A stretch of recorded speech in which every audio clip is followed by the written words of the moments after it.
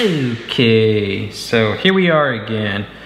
Round 2 with trying to do ceviche. This time I'm gonna use trout the way some of you have suggested. And then the flounder, we're gonna make an attempt to stuff it.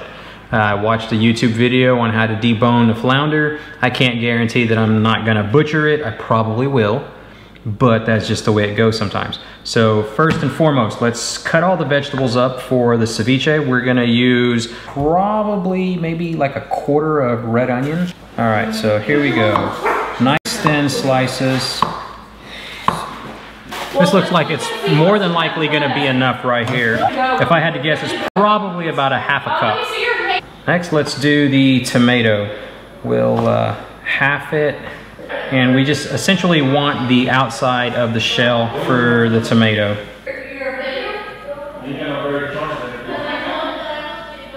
Okay, do the same to this one, and then you get the idea. We'll do that to 2 tomatoes. Last tomato, we'll just finish cubing this down and then throw it in the bowl with the rest of our veggies.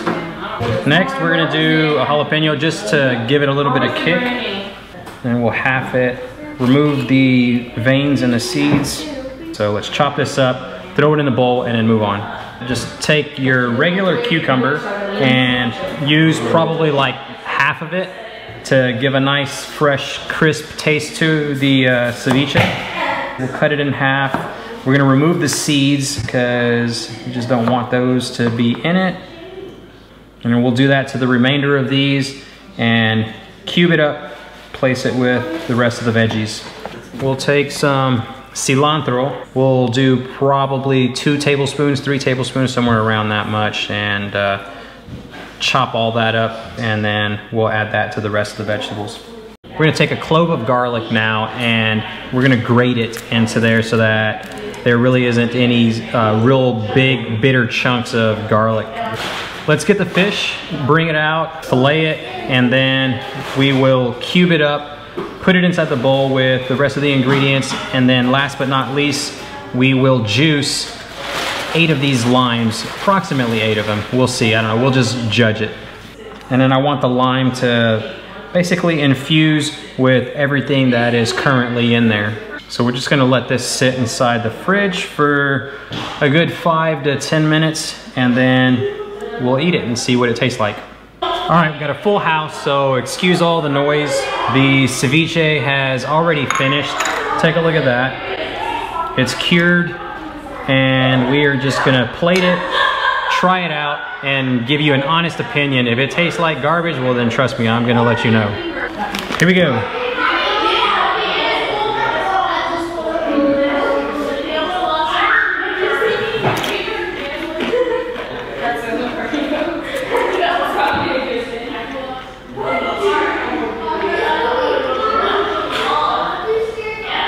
Definitely 10 times better than the first one that I made.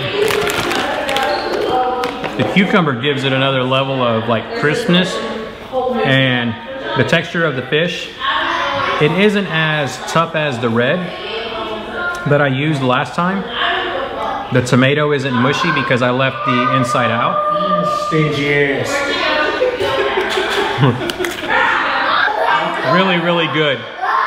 All right, I'm gonna get another opinion from my brother, and we'll see what he thinks about it. You don't taste the fish. I taste more vegetables. Yeah, it was pretty good. We need some we need some hot sauce. Try these. We need some Tabasco. They're good. All right, so that's it. I know the video was all over the place, especially with the family being here. Kind of loud inside here. I think the ceviche turned out a lot better than the first try. So there's a few other things that I'm gonna try with this. I know I left out the mango just to give it some sweetness, and then also not using the seeds and the veins from the jalapeno. It didn't have that kick. My brother was saying something like, hey, if you had some Tabasco, maybe some Louisiana hot sauce, that probably would have brought it up another notch as far as the spiciness goes. But overall, it was great. I've got the stuffed flounder inside the oven right now, and I don't know, I will do that video later on whenever it's not so loud and you can follow along. So if you enjoyed the video, give me that thumbs up. Till next time, tight lines.